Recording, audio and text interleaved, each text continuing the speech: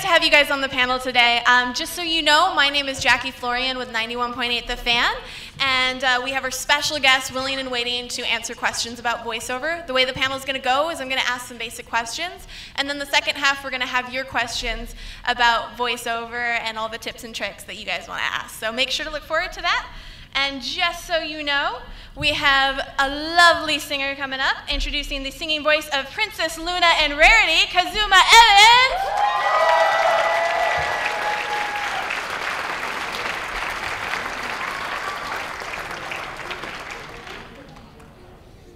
Or maybe not. Well, I know that we also have the wonderful Kelly Sheridan. Keep watch of your cutie marks. This is the voice of Starlight Glimmer, as well as the voice of Songo from Inuyasha.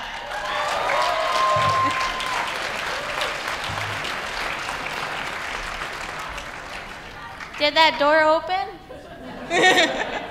I know they're out there. I went and met them, I swear. If not, I have a portal gun. I can just use that to get them here. That might work.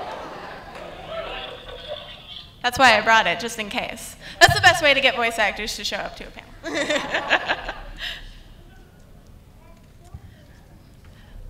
So I think we're going to check to make sure that they're all ready. I was told to get up here and introduce everything. But just for you guys out there, this is going to be a pretty educational panel. I want to make sure that your questions about voiceover is answered. This is definitely for people who want to get into the business, or they're looking for tips and tricks and things like that.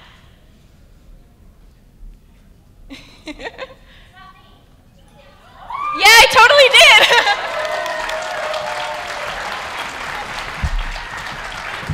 See, I told you, the portal gun works.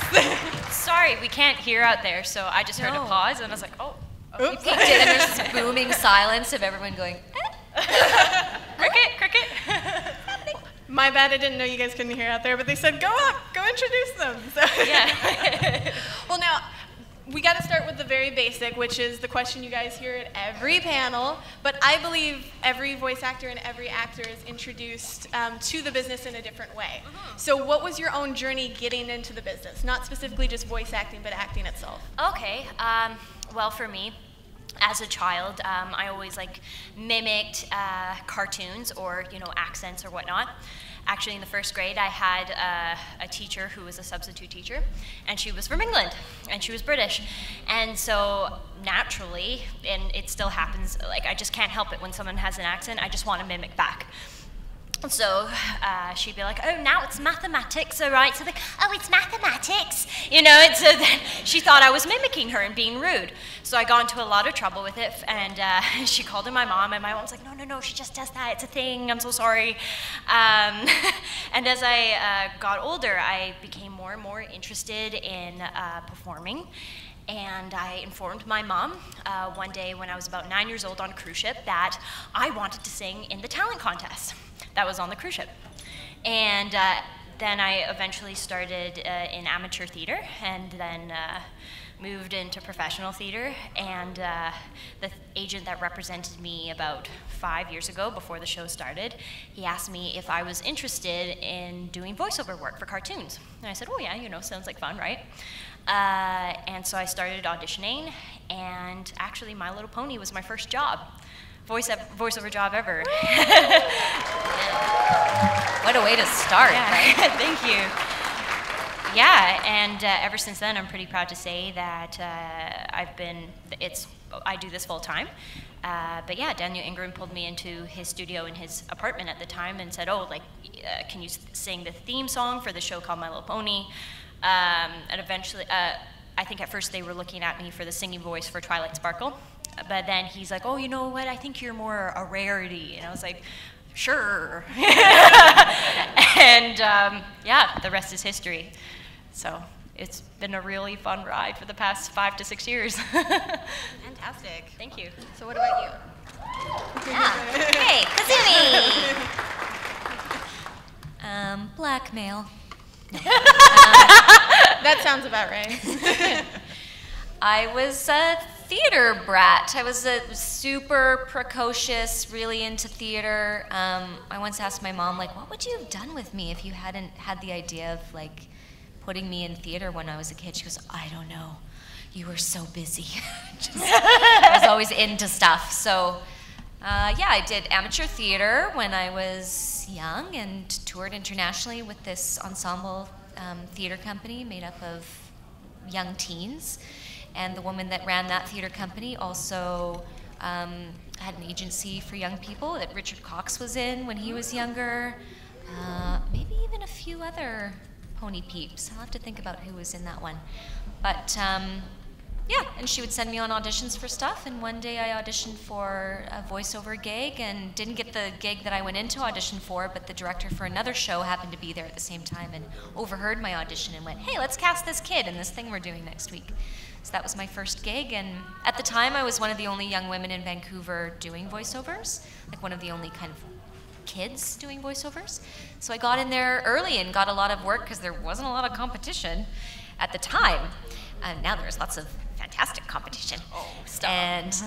And you just form relationships with people. I mean, when I met Terry Klassen, who's the voiceover director for My Little Pony, he was an actor. He was a voiceover actor. And so we were in a bunch of shows together when I was a kid, and then he transitioned into directing. And you just sort of live in a city and work in a career long enough, and I've been really lucky to build my career that way. Plus blackmail. Fantastic. As I said, every path is different into acting. One thing that I hear for everybody who has, no acting background is that you should take classes. So my question is, what classes meant the most to you that you took, or what classes would you recommend for people trying to get into acting? For me, I think Kelly would agree probably, is live theater training of any sort. Like, I feel like live theater prepares you for anything, because it's one of, and it's something that, like, unless you do it, it's very hard, like you learn so much on the job, or even just doing amateur theater, right? Because if something goes wrong on stage, especially when it's live, what do you do? What do you do to recover that, right? And the more it happens, the better you get at that. And it's not something you can teach in a classroom, to be honest. So I think just whether it's trying out for the school play, whether it's joining an amateur theater company and just trying to get out, get some practice that way, I think that's the best way to go about it. Or any sort of live theater classes, of course. Yeah, I would agree with that. Live theater, theater school, amateur theater, improv is really great. Yeah. Because oftentimes with our job, you show up and you haven't even seen the script, or you don't know exactly what you're auditioning for, and you're just handed a thing and shoved in a room, and you have to make choices and go. Mm-hmm. And that's something that just comes, well, it's partly just inherently in a personality, if you're the kind of person that goes, yeah, to that. But it's also just experience, just experiencing being put on the spot and not having judgment about what you're doing and just making a choice and kind of committing to it. And the other thing theater training really helps you to do is to take direction. So there's two words in voice acting. One is voice and one is acting. And you can be a great impressionist, you can do a great Stewie or Homer or whatever, but they already have a Stewie, they already have a Homer, and rarely are directors looking for a mimic. They want someone who can come up with a unique voice of their own, but then who can also make choices and take direction. That's the acting part of it. Mm-hmm. So you come in with some choices, but you have to adapt what you're doing based on what the other actors in the room are doing, and you have to be able to take direction on a dime and kind of interpret what someone's telling you into how you're going to make that change your performance. And oftentimes in a room you have a voice director, you have an animation director, you have a couple of producers, you have a technician that's saying, oh, you're popping your P's on that line, or you need to stand this way in front of the mic or this way, or learning how to give space in between lines for them to pull up the faders in between each lines. There's lots of like technical stuff, and being used to taking direction and kind of working quickly with other people is something you learn in theater school, and that's indispensable for voiceover work, I think. Absolutely. Fantastic advice. That's amazing. For the fans out there who do know a little bit about voiceover, a lot of people's not necessarily end goal, but their goal to really start pursuing is to get that demo out. When you guys are working on your next demo, what exactly are you looking for in terms of a character demo, since I believe most people here are interested in character? What are you looking to put in that sort of demo? I believe that when producers or directors are listening to demos, they want a lot of diversity. So a lot of different characters, different age ranges, because say if a character's older, it's going to be slower paced. If a character's younger, they're going to have higher energy, and therefore they're going to speak a lot faster and be higher energy. So a lot of diversity, and keep it short and sweet. Nothing too long, over a minute, I would say. Yeah, because it's pretty much you want to have all your highlights and for them to view, right? So nothing too long, I would assume. And I would say things that, as much diversity as possible, but all things that you feel really strong and comfortable doing. Yeah. It's rather to have better to have a short demo with 4 or 5 things that you feel really strong about than a demo with 20 things when only 5 of them you feel sure about, and the other ones are kind of experiments, or you're still working on it or not sure. You want to show your really strong stuff, and that's it. And then just develop the other stuff on the side on your own time. Oftentimes I get cast with just my regular speaking voice, and the characters are different because of their moods or nuances or you know, that kind of thing. It's rarely to do with like a pitch being higher and lower or accents or that kind of stuff. Like sometimes I get cast for something that sounds very different from my normal speaking voice, but I often get cast just kind of doing this. Like Starlight's not that far away from this. It's really easy to do this. Like that's not that far away, but the personality is very different. So I would say don't worry about sounding like, you know, a 5-year-old kid and an 80-year-old lady and like a military Russian and, you know, a whole bunch of stuff all in one demo. If you're not comfortable with that, like stick with what you feel is really strong. Military Russian's my personal favorite. Yeah, I don't even know what that would be, but I'm very good at it, you know, like that's my strongest one. Low and deep. Same with Kelly's. We should take this show on the road. We should. Well, actually, bringing up accents, a lot of people learn through mimicking, but what other resources would you recommend for people to get something authentic? Well, if you want to get an Australian accent, I'd assume going to Australia, you know, and hunting with kangaroos and crocodiles. And for me, just trying to find a native speaker from that country. So Australia, I'm very fortunate that I have a sister that lives there. So every time I come back from Australia, I'll definitely have the twang.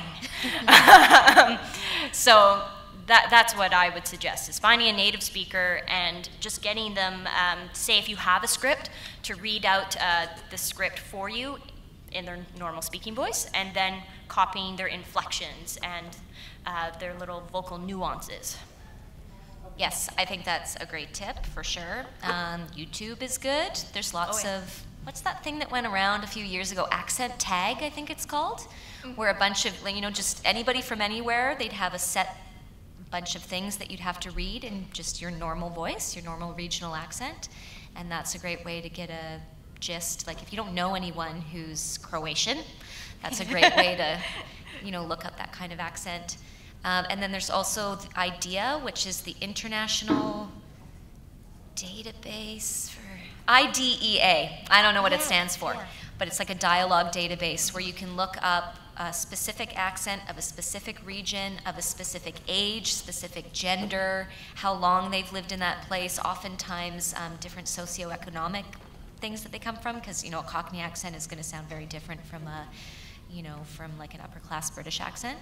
And that's really great because they have a set little bit of dialogue that they have that person read, and then they conduct a little interview where you just hear their regular conversational speaking voice. So that's a good one too. Yeah. IDEA, IDEA. Really cool. So on the other side of the spectrum, because I want to just mention this for the people interested in commercial and narration. For being casual, I find a lot of my peers struggle with this because they are so focused on characters. So what advice would you give to be more casual? Like in a radio commercial or just? Yeah, more commercial type of media or narration. Okay. What I find that helps, because I do teach voiceover as well, is telling my students to imagine that their best friend is in front of them. And that's a good one. Yeah, like I hope so. I'm going to try that. I've never tried that. Otherwise, I'm giving really bad advice. No, that's really good. Well, I find that that's what helps me personally, right, is just imagining my best friend or someone who's really close to me in front of me, and as if I'm speaking the script to them.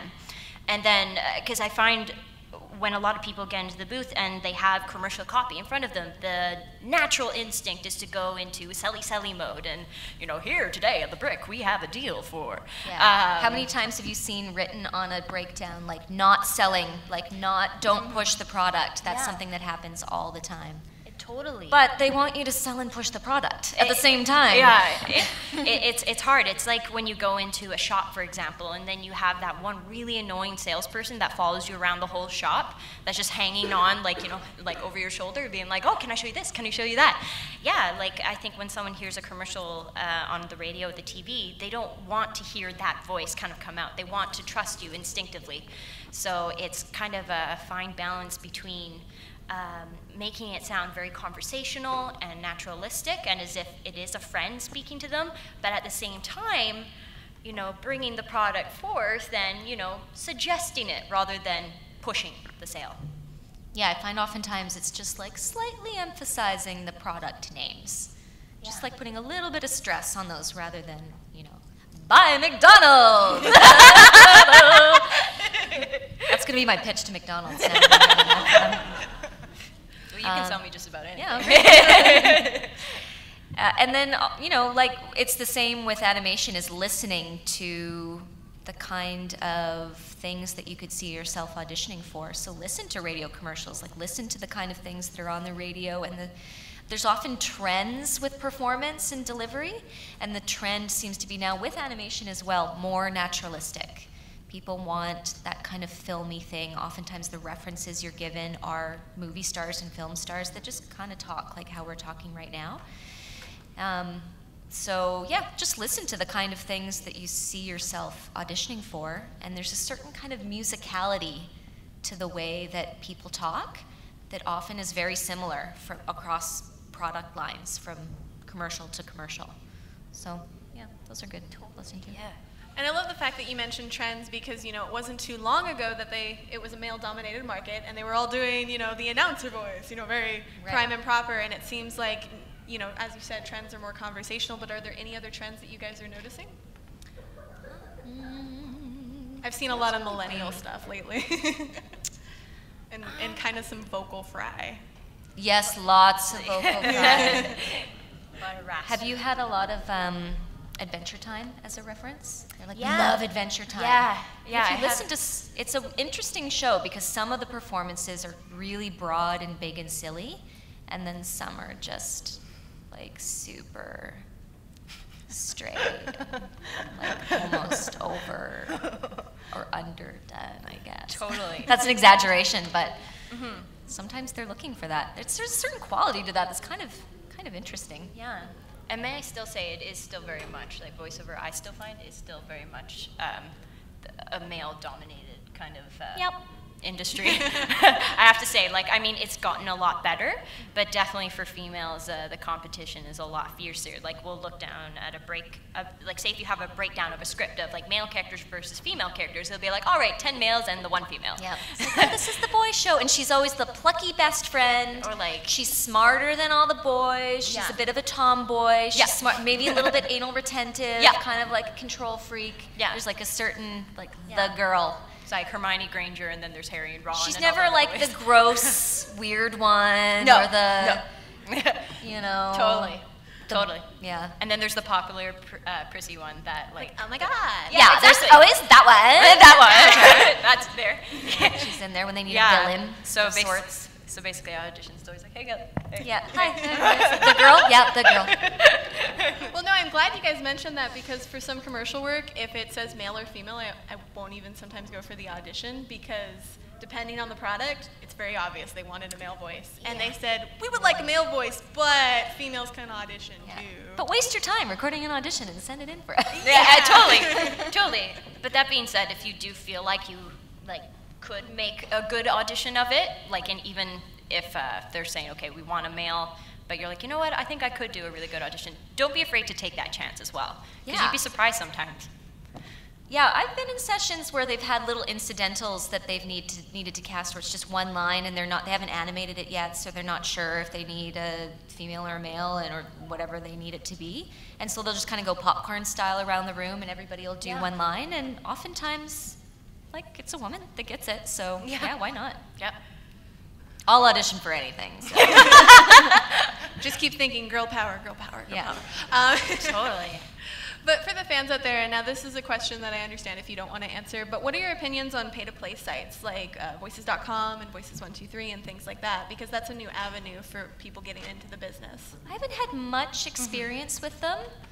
I mean, I was always taught that you don't ever pay anybody to work. Like, we have an agent that we give a commission to, but that's only once we have the job and we've been paid. We don't pay him to find us work ahead of time. But I have heard of other voiceover professionals that have used those sites and have got gigs through them and recommend them. The competition pool is obviously really massive because it's just anybody online who can submit. And oftentimes they're non-union gigs, which is another reason why I don't end up auditioning for them. So they pay less, but it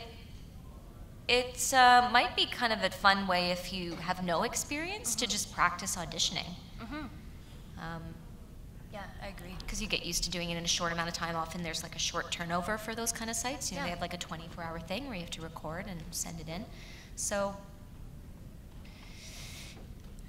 Correct me if I'm wrong, but is Voices, I think there's one that's Voices123 where you don't have to pay to play, you just get a very limited selection of... You're thinking of Voice Funny, which pays very, very little, but it also pays you if you audition and it's accepted. There's a middleman that approves your audition. Oh, yeah? Which is kind of interesting. I see. But you don't have to pay a fee for that. For Voices123 and Voices.com, you do, however. Okay. And it's like $300, $400 depending on when you buy it. I see. Okay. I would say, no, that seems like a lot of money. I don't know. What do you think? I agree. It does seem pretty steep, but I mean, again, I personally don't have experience with that, but yeah, as to echo what Kelly said, I think it is a good way for sometimes people to kind of get their foot in the door, just to get that experience and build that confidence before maybe going out and making a demo tape and then seeking an agent. Well, since you mentioned agent, that was actually going to be my next question. What is your advice on when someone feels that they should go to an agent, or should they just submit to everywhere, even if they're not in the state, so on and so forth? Okay. I think you pretty much need to live in the city, or at least within driving distance of a city that the work is taking place in. So not many agents are gonna, even if you have experience, it'd be hard for me to get an agent in LA or Toronto if I wasn't willing to move there. If I was willing to move there, I could probably get one fairly easily. But yeah, if you can't drive in to do the session, then an agent isn't really gonna consider you. You have to live in the city that you're submitting for. So, but if you live in a city where there's an animation industry and a lot of agents, then yeah, submit your demo to all of the agents, and then do it again. If you haven't heard anything in, I don't know, what would you recommend? I no, definitely all that. I 100% agree with that. There are, once you are in a city that, say, is a big voiceover hub, I would definitely recommend taking some classes just so you can get a feel for what the industry is like in that city. And you're working with professionals that are working in that city.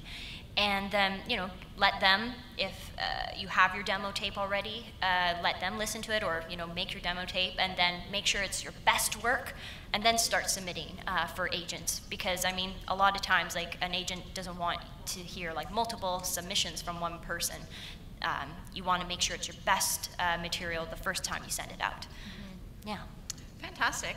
And one thing I need to ask, because technology has evolved so much, and it seems like everybody can just get a hold of a home studio, or thinks they can. So, what is your advice on when you should develop one, and what are things that people should look into to make sure that it's up to par? My home studio, because at this point I only record auditions from home. Some auditions I record in a studio. It depends on what the producer wants. But I don't record any jobs at home because we're never asked to. No. You need a professional recording studio at home to be able to do that, and we're just never asked to do it. And not at this point anyway. I'm sure it's coming at someday. So my home setup is a microphone kind of like this, a compressor mic with a USB port that plugs into my laptop. I don't even have a mixer. I have Audacity, which is like a super duper easy little cut and paste program. And then I have a big roll of sound insulation foam, and I put it on my dining room table, and I kind of squidge inside of it like this, and I pull my iPad up, and I read the audition like this, and that is my home studio. That's it. You don't need much. Yours is fancy. Yeah. The main thing I would say is sound dampening. You really don't need a super fancy mic to be able to record auditions, but you do need an environment where you aren't going to get, if you clap and you hear it kind of smack back at you, you haven't dampened the sound enough. So you need like blankets or pillows or something like that to, the ideal is like a closet that you can pad, but not everybody has that. Especially we live in a city that has very small apartments, and it's hard to get that kind of space. There are guys we work with who have really skookum amazing home studios, but they do a lot of radio imaging. Like Ian Corlett has a really nice home studio, but he records jobs from home. And he also, I think, just likes the toys. Yeah. But you don't need much, and I would say when you're first starting out, you really shouldn't be spending a ton of money on some big, crazy, lovely home studio, unless you want to do that for fun as a hobby or start a podcast as well or something like that. You need like just the basics, and get a microphone that's right for your voice, because what might be right for my voice isn't going to be right for, say, Michael Dobson's voice. He's going to need a slightly different microphone. Totally. My home studio, it's still in development, but I just have a little Yeti mic, and it's attached to my MacBook and GarageBand. And that's like still getting fancy for me, because honestly, like I've recorded a lot of MP3 auditions, because nowadays there's more and more I find MP3 audition requests that you record on your own instead of going into a professional studio to record the audition.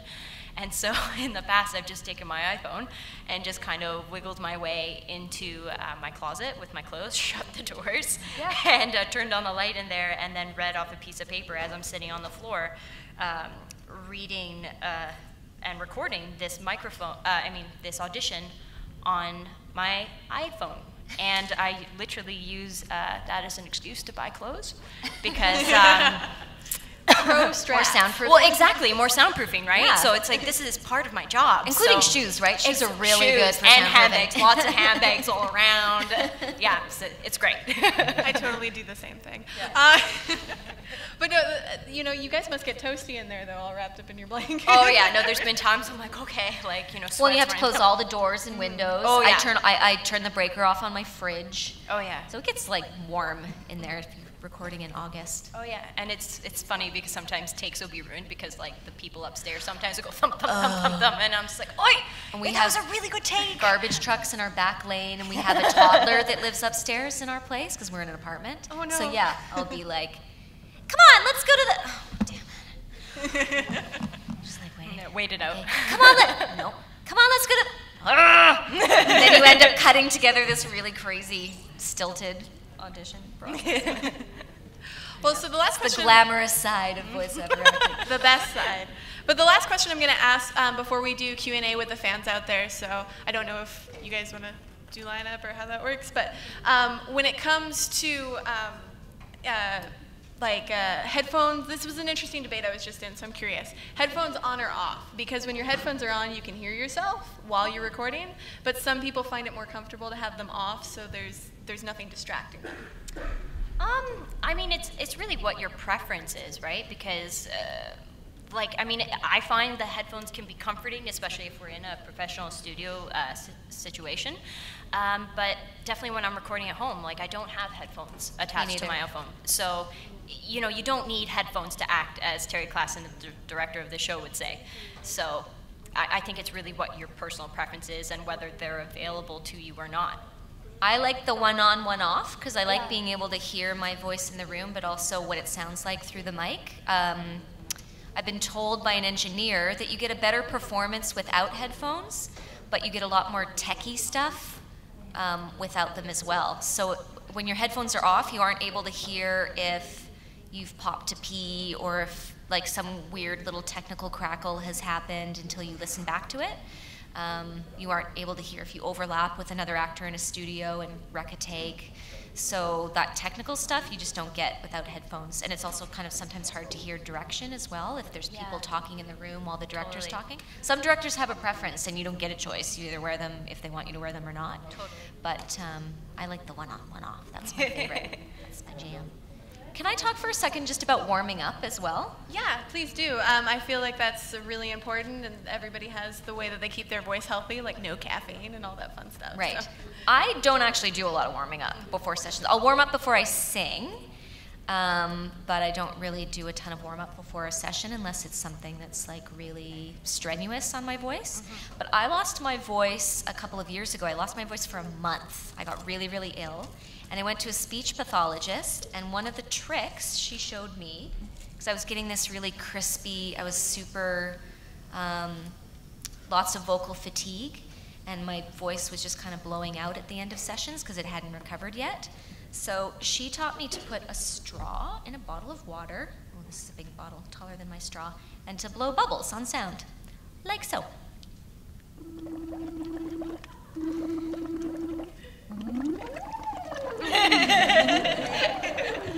You do that for a little bit, and what happens is the pressure leaving your lungs meets the back pressure of the water and the straw, and it allows your vocal cords to just kind of stretch and float and relax. She calls it the reset.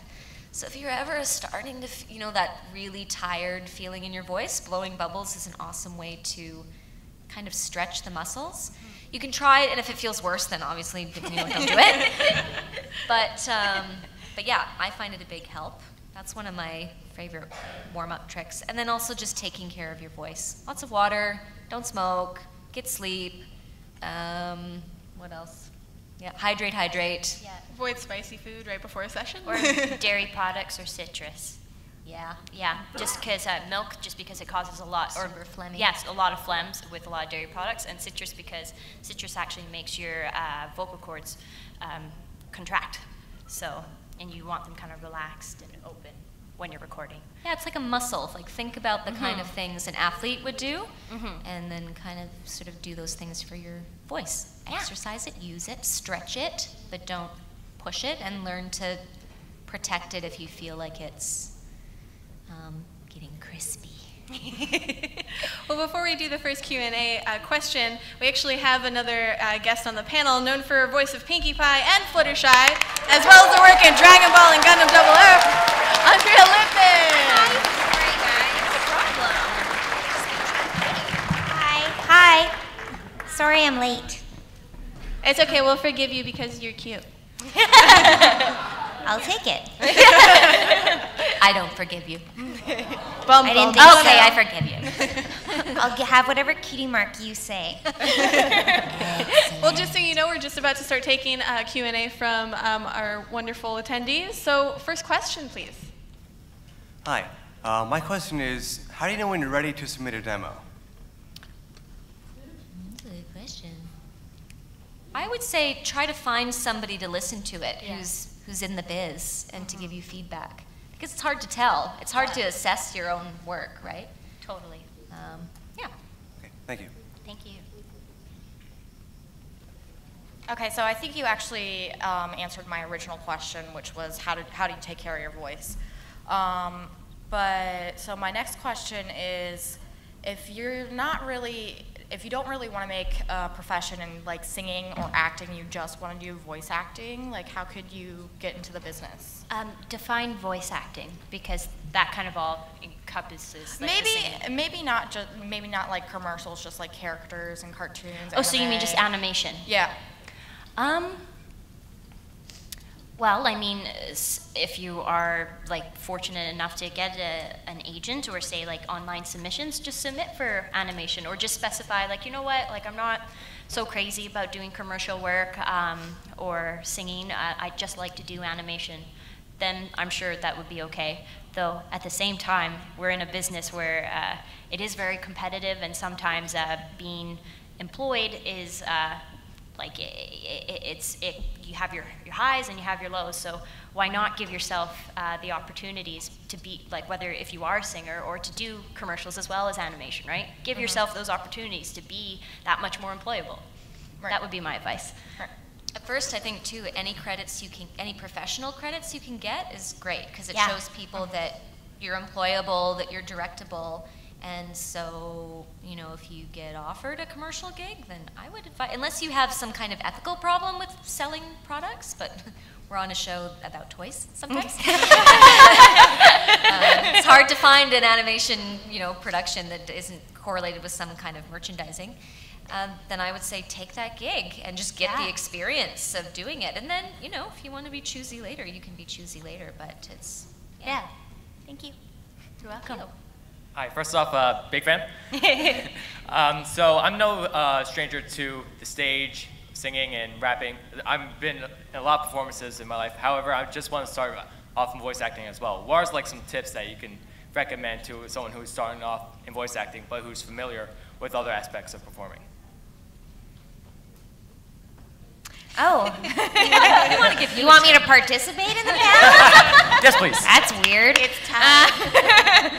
I don't know what you've covered, so I've been kind of quiet. But I would just say for voice acting in general, reading is really a great skill to have. Read books, read everything you can, and reading out loud kind of on top of that. But you need to be able to, like we did earlier today, just get something put in front of you and read it and perform it the first time you see it. So I would say to practice that. Okay. Yeah? Absolutely. totes. Totes. Good one. Totes my goats. Everybody's in agreement. Thank you. You're welcome. Hello there. Hi. Hello. Okay, first of all, it's nice meeting all of you. I would give a major yay. And second, okay. And my question is like, aside from your works on My Little Pony, like, what was probably like your best and/or worst experience when it comes to any form of voice acting? Oh.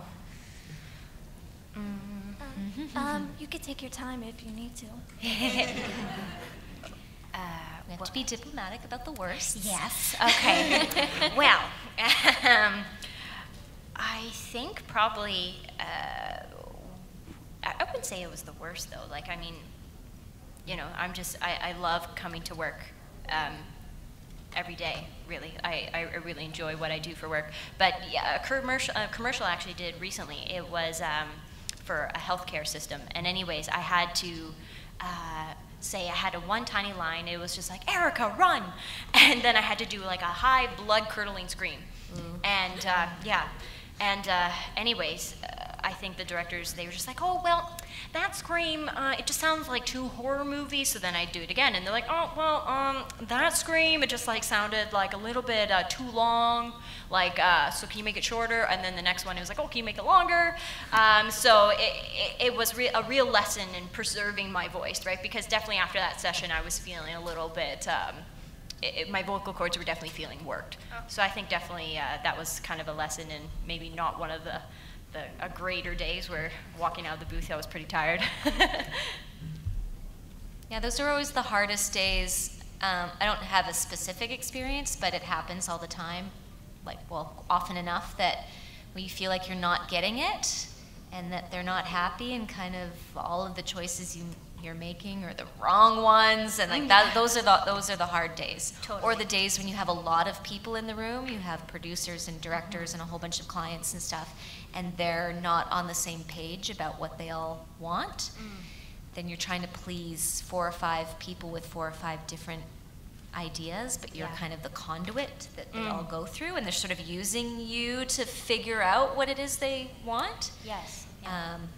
Those are the hard days. Those are the days where it's good to kind of repeat back the direction you've been given and specify what they want before you attempt it a million times. Because oftentimes they don't quite know what they're asking for. Sometimes you get an inexperienced director that doesn't really know how to direct. So sometimes they ask you to do stuff that's not really playable. You know, like I've been given direction that's like, well, when she's animated, like she uses her hands a lot. I'm like, okay, how am I gonna play that with my voice? Like, do you mean like she's excitable? Yeah, that's what we mean. Okay, yeah, I can do that. So those are the times where it's good to sort of clarify what they mean by that. Yeah, I agree. I definitely agree with those things, for sure. It's just, oh, the person's gone. I guess it's over. Well, I'm still interested in your answer. Well, I forget why I lost my train of thought, so I'll take the next one. Okay, the next question. To the hills. Yes. Hi, I want to be a voice actor when I'm older. Does it help to get into voice acting when you're younger to get experience and have connections with other directors? Sure does. It also helps to do any kind of, do you like to do like stage acting? Yeah. Or like, do all the acting that you can do if that's your passion. Yeah, absolutely. Okay, thank you. Good luck. Welcome. Yeah, we'll see you in the studio one day. Hi. First off, really big fan. Do you guys have like any advice of how to get higher and better in your career, like step by step? I always say, and I teach piano as well, so it's such a piano teacher thing to say, but I always say practice makes perfect. It's really true. The more you do something, anything that you want to do, like a hobby, the more you do it, the better you are. So, you know, you can practice on your own, you can practice recording, you can listen to lots of, and watch different cartoons and imitate and, you know, be creative. But I think the more you do something, the better you get, and it goes for almost everything. Working hard always pays off. Absolutely. And the harder you work, the luckier you get. What other job do you get to watch cartoons for as research? I know. It's good. Like, no, Mom, I need to watch the show for my future career. Okay. Thank you. You're welcome. Hi. I usually play with my voice at home, so how can you guys keep your voice as that role if you're in a cartoon? Because I can't do this for too long. How do we maintain one role, do you mean, for a whole thing, and not make it like a different character halfway through? Is that kind of your question? Because I gotta pause through. Well, a director hopefully will help you do that. And one of the things they do that's really handy is they give you a ref. So when you first record an episode of something, they keep a little snippet of it. And even if you don't play that character for like 3 months or something, and you play a whole bunch of stuff in between, you come in and they play your ref, which is a reference for you. And it's that one little snippet of what you did, and it makes you go, oh, right, I remember what I did 3 months ago. And then it also sometimes helps to have one little tagline or one little thing that you say that you always know you can kind of say in that character's voice, and you can say that before you do a scene that kind of like catapults you into that character again. But sometimes that's a tricky thing. Sometimes you can drift out of character. Totally. It can be close, or if you're playing 2 characters on a show that are kind of close together, sometimes you have to be like careful that they're not swinging into one or other. I played a mother and a daughter on a show that had kind of similar voices, and that was always tricky if they were in a scene together talking to each other to make sure they were integral but sort of still different at the same time. Absolutely. You're welcome. Thanks. Good mic handling, by the way. Yes. He's a pro. Hi there. Hi. My question is, how can I find a decent agent for voice acting? Do you live in a city where voiceover work is a large community? Well, no, I live in a small town that has a sort of theater near. So. Okay. Well, if are you into doing theater work? Absolutely. Okay, so if you already aren't, then I would suggest, getting into that theater or trying to your best. The only other advice I could possibly give is, unfortunately, moving from your hometown and moving to a big city that has voiceover work and it has that voiceover community. Because like Vancouver is one of the big voiceover hubs in Canada. Other places probably be like Montreal, Toronto, and that's about it as far as I'm aware of. And I think maybe a little bit in Texas. A little bit some in anime Texas. stuff. Oh yeah, for I was just talking about Canada, for example. I mean, for the States, of course, it'd be LA or New York would be probably the two big communities for voiceover work. But yeah, that would be my first step in order to find an agent, because like Kelly mentioned earlier in the interview, that a lot of agents won't consider you unless you are in that city and able to drive to the auditions. Yeah. I know that's a scary thing, though. Easier said than done. There are some irreputable people that aren't reputable agents. And it's important to remember, like I mentioned before, you never pay an agent before you get a job, Yeah. And then it helps to ask around other people, like who's your agent and who do you like, and you get a good sense of who's good and who's reputable.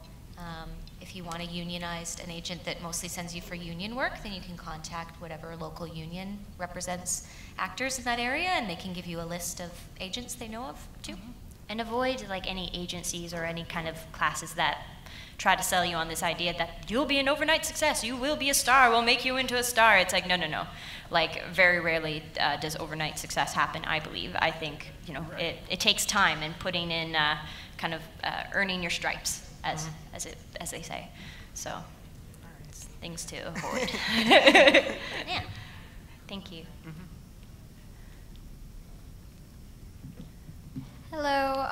Knowing myself, I can be very shy when it comes to singing or doing some kind of voice impression of a certain character in front of other people, including my family.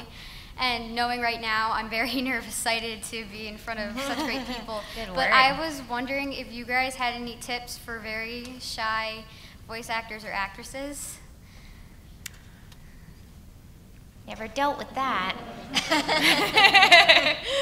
We're all look at us now. Were we all the kid in the living room that was like, look at me? Yeah. Well, I would say, I don't know, try and do your best to come out of your shell. Maybe your family's a good way to start, right? Maybe they're somewhere to practice, some people to practice on, like a first step. Absolutely. And actually my closest friends in my family are the people I'm most nervous to perform in front of, because they're so close to me and I love them so much, is that I care the most what they think more than, say, a stranger. Because I guess in my mind, and maybe I'm wrong, I'm like, oh, I'm never going to see them again. Where if it's, whether it's a loved one or a really close friend, it's like, oh God, I want them to think the best of me. And So, and sometimes, there have been times I know that the best thing to get over nerves is to just push myself off the edge. So sometimes, even if I am too nervous, I'll go find my boyfriend or my friend or something, and I'll be like, okay, here I go, and then just go for it. And sometimes throwing yourself into the Shark Tank, as nasty as it sounds, is the best way to get over your nerves. Just go for it. Therapy. Yeah. Thank you. You're welcome. Hello. Hello. Hi. As an online voice actor myself, there have been occasions where I get cast as multiple roles in a single project, like for Andrea as like Pinkie and Flutters, or Kazumi as the singing voice of Luna, Rarity, and Adagio. Have there ever been any instances where you feel like you do a take and it's like, oh wait, that sounds too much like this other character I do in a different thing? Yeah. And if so, are there any tips to sort of get out of that state of mind and just focus on what's in front of you, and that sort of stuff? Like that, if that makes any sense. Well, when you mean a different thing, do you mean a different project? Like a different project, or like a completely different character that sounds similar to like the one you're doing in the session as I really believe that whatever project you're on, it's the directors and the producers are going to want they want. And sometimes you get pushed into something, you're like, oh, I did this before. But if it's a different project, I really don't think it matters. Like, if it's going to start to sound similar, that's kind of, you know, there's only so many places you can go within your voice box, and I think that's okay.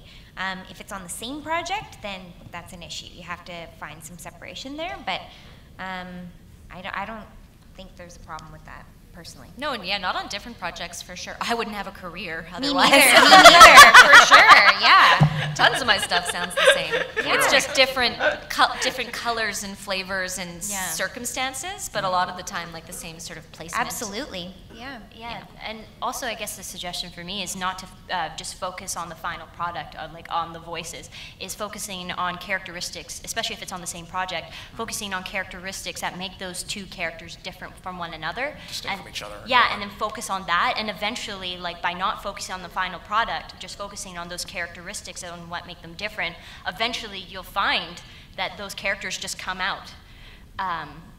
That's my best suggestion. Just pretty much staying in the moment and not thinking too far ahead. Yeah, because I think the problem is thinking of like, oh, okay, what does it sound like? What does it sound like? But, you know, you can work on a character for hours and hours and develop it. So especially when you're developing a character, just focus on what makes them different and not on just like the final product and what it sounds like. All right. Yeah. All right. Thank you very much. Thank you. Hello. Hi. Being in theater myself, one of the most difficult things that I had to accept at that point was to accept failures, and I wanted to know, how did you handle your first rejections? I cried. I cried. And ate chocolate. Lots of it. That's the thing with this job, is you're rejected more than you're accepted. Yeah, absolutely. You know, like 95 to 5 or something, For right? sure. The majority of the time, Yeah. vast majority of the time. And that's just kind of part of the job, is the job is going on a whole bunch of job interviews all the time. Yeah. And then sometimes you actually get to work, but most of it is just trying out to see if you fit for the project. Yeah. And so how you deal with that part of it, I just think is, maybe we all sort of inherently have personalities that we're okay with that we're able to just sort of let things go. But I would look at it as great practice in letting things go and realizing that there could be a million reasons why you're not cast for that part, and not take any of them personally. And you could have been the top 2, who knows? It doesn't mean you weren't good. It just means that, you know, someone has to get it and everybody else doesn't. And I think also one of the great things that I learned through theater school was also creating my own work. So I have my own theater company and I do my own work and I get to do stuff that I'm excited about. I know I have a part in my show. So I'm organizing the thing. And that's really empowering, to do your own, to put on your own plays, to do your own podcast, to write your own stuff, like write a radio play and record it and put it up. And even if it's just your friends and family that see it, that's cool. It's really empowering to make your own things. And then you don't have to rely so much on sort of getting approval from other people. Yeah. The way, well, my personal approach, just for me, and I think everyone's really different, is when I go to an audition, I prepare for it, and then I walk out of there and I forget about it. And I'm so good at that, to the point where people are like, oh, did you audition for this? I'm like, oh, I don't know. Yeah. I really don't, because if you think about it and you're, I wonder what happened with that, and you don't know. They might never cast it. They might cast it the next day. They might cast it in a year, and you just don't know. So then when you get the phone call, it's like, oh, what was that again? Yeah, you're booked for this. Yay! And it's like, it's a nice surprise. That's how I always think about it. It's always like, oh, what a nice surprise so just zero expectations is kind of that's just how I roll, but everyone's different. Yep. Yeah. No, absolutely. Thanks. Awesome. And just so you know, this last question will be your last. Oh, sorry guys. I'm sure you had amazing questions. Yeah. Hello. Okay, so my question is, like y'all said you use Audacity, GarageBand, and stuff like that. My question is, when you're editing your own stuff, what effects would you use to heighten the quality of the recording? Because I know there's like noise cancel, fade in, fade out with the silence in between and all this stuff, but what would you suggest? Nothing. I just heard. Yeah, nothing. No Yeah. effects. Yeah. I think I don't think they would like it if you did that either. Yeah. Right? Exactly. Yeah. I'm not good No. at this stuff. No, But they- there's like yeah, a me button. neither. I use GarageBand, and there's like a button that's no effects. Yeah. And I click that. And Because they want to hear your voice raw, like Well, how I it mean is. raw, but I mean like getting rid of the like any like background. Okay. Oh, is there a way to do that? That Yeah, sounds can good. you tell us the ways. You highlight like a section where like, space. You highlight like a space where you're not talking at all, but like there's just like going on. I still can't get rid of a motor. It's ridiculous how you can't get rid of a motor, but you get you highlight that on Audacity. You click noise cancel button, and then there's the noise profile, get noise profile. Then you highlight the whole entire track, and then click noise removal again, and then you click the OK button instead. And then it just gets rid of There most you of go. the noise. There we I'm are. gonna try that out next time. You are smarter than me. I know, right? Yes, It's like, do that. I know. But obviously you don't have to in order to get work because none of us had any idea what Good to know, though. Thank you. You're welcome. Thank you for your question, and thanks so much for being on the panel with me today, guys. Your questions were great. See you in the studio one day. And you guys enjoy the rest of BronyCon. Does anyone want a straw? No.